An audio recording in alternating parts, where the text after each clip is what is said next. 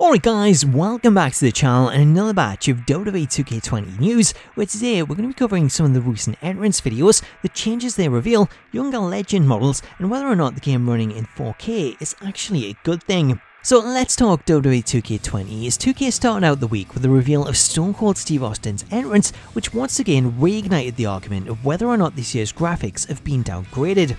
Now, the lighting itself is still proven to be a big talking point, as comparison videos clearly show the lack of detailing, with a lot of people complaining that it makes the 2K20 models look plastic, reminiscent of some of the games on last gen. Now, while I wouldn't say that the models look anywhere near as downgraded as the last gen models, I do get where people are coming from, as the comparison shots of Austin's model really do show the lack of detail. However, I don't think that's just down to the lighting, as comparing the models, 2K20's version looks to be a classic version of Stone Cold, as you can clearly see that his muscles are a lot more defined, whereas the 2K19 version looked a lot more like the current day version of Austin, hence the wrinkles and the weight gain. If this is the case, then this would explain why 2K20's version lacks the visible wrinkles seen on the 2K19 model, as the new version definitely does look a lot younger, which could be a good indication of what to expect for other superstars. Now, it's long been a complaint from the community that the legends don't look like they did back in the day, as rather than create younger models, we've instead had 2K use current face scans and then slap on classic attires and hairstyles,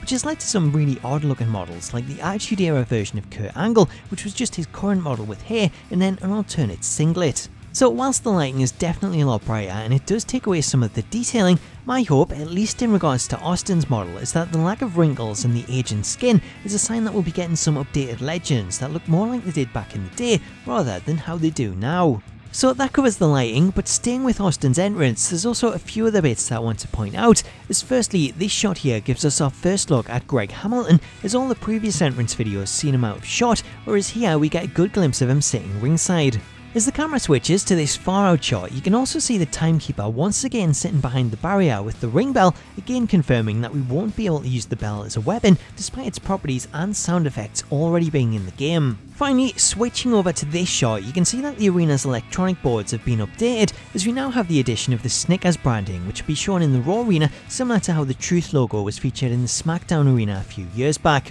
Alongside the Snickers board, we've also got an update to the visual concepts board, as this has changed from red with white text to white with red text, which is only a small change. However, it does reveal that this is a newer build of the game to the one that we've seen in previous footage, therefore the lighting, the crowd shirts, etc. everything in this video will likely be the same as we'll see in the final version. Now, on the note of the final version, one thing that I'm hoping gets fixed, or at least patched on day one, is the stuttering, as this year the game will officially support running at 4K resolution for the first time. However, when you take a look at some of the entrance videos that have been released, especially those that are available in 4K, then you'll notice that there appears to be various frame drops occurring that causes the game to briefly pause, which is something that you can see here as Austin gets down from the turnbuckle. Now, the cause of this could be down to the game struggling to run at 4K, as this is an old engine at the end of the day. However, the most worrying thing here is that the frame drops are occurring during a single superstar's entrance, which begs the question, how well will a game run at 4K when there's more people on screen in the likes of the Money in the Bank ladder match or Royal Rumble, where there's up to 8 people on screen at once?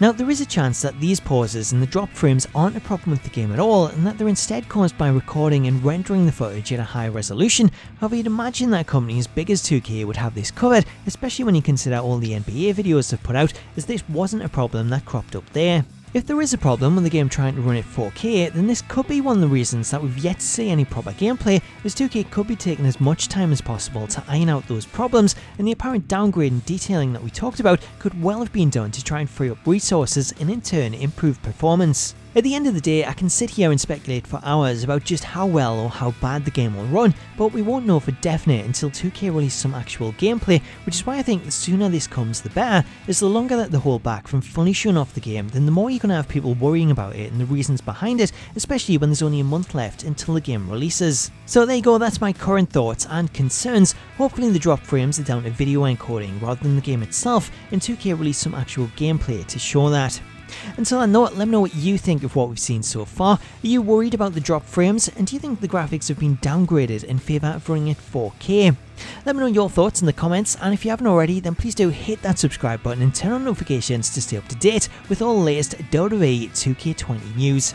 Until next time though, have yourself an awesome day, and I'll catch you later.